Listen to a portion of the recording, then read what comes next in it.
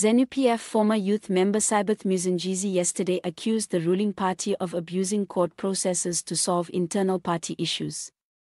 Musengezi said this through his lawyer Sithole, who was cross-examining state witness and Zanu-PF Harare provincial chairperson, Godwill's Mnangagwa. Musengezi, who is challenging President Emmerson Mnangagwa's incumbency, is being charged with fraud for allegedly falsifying his address on a Zanu-PF cell record.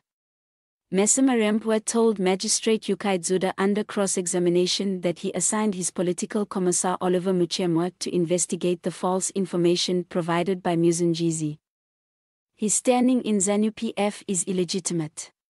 The accused person is not in our party cell register. He needs to be in that registrar for him to be a member of Zanu-PF, Mnangagwa said.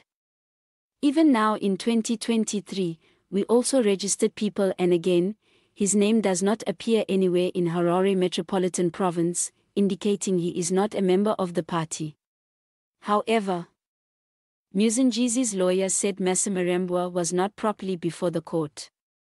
Do you know Zanu-PF has its own constitution and such a constitution is binding? Are you able to direct me in the constitution where it says that you as chairman has authority to represent Zanu-PF for us to proceed? Sithole asked.